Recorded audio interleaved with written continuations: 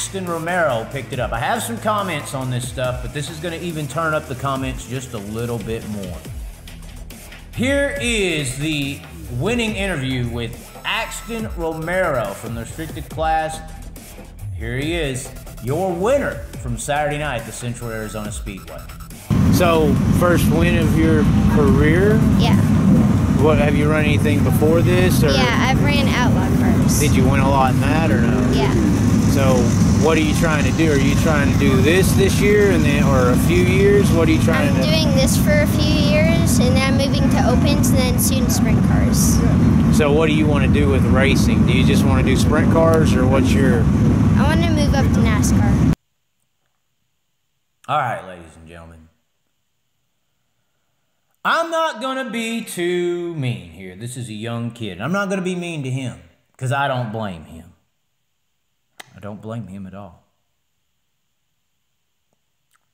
But this is the power of media. This is the power of media. This is the young kids that they go after and how they go after them. And it is with goals, idols.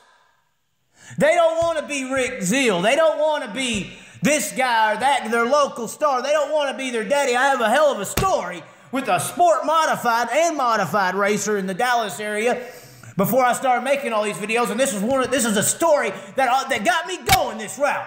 He is a champion, this guy I'm talking about, in the Dallas-Fort Worth area. He is a local champion. He's driving that modified as fast as you can drive it. And you could put any damn NASCAR or Formula One racer out there in a modified, and he's going to wax his ass. And I'm over at his house one Sunday, and his son, about the same age as Axton, is watching the TV. And he goes, man, he's a huge Joey Logano fan. He looks up to him. He idolizes Joey Logano. And I'm sitting there saying, what the fuck? He don't want to be like his dad, a local champion, anything like that, because his dad isn't idolized or respected like old track champions used to be and winners. This new age deal, you're a nobody. The only ones that matter is this on-screen deal. Axton wants to be a NASCAR driver. Axton and this driver's son is in the plan. I don't want to be like Daddy. I don't want to be like Rick Zeal. I don't want to be a big local dirt racer because there is none of those. I don't want to be a local dirt racer. I want to be NASCAR. I want to be Larson. I want to be Jeff Gordon. I want to be Jay-Z. I want to be Kardashian. Pop culture. They have put these idols, these stars, these pop culture phenoms, and taken the youth and given them this dream. Idolize this. Want to be this. And I don't know about Axton's father, which I talked to for a brief period. Is Axton going to feel like you let him down when you can't afford $5 million for a truck ride? Or $250,000 for K&N ride? Or $750,000 for an ARCA ride? It's unrealistic expectations.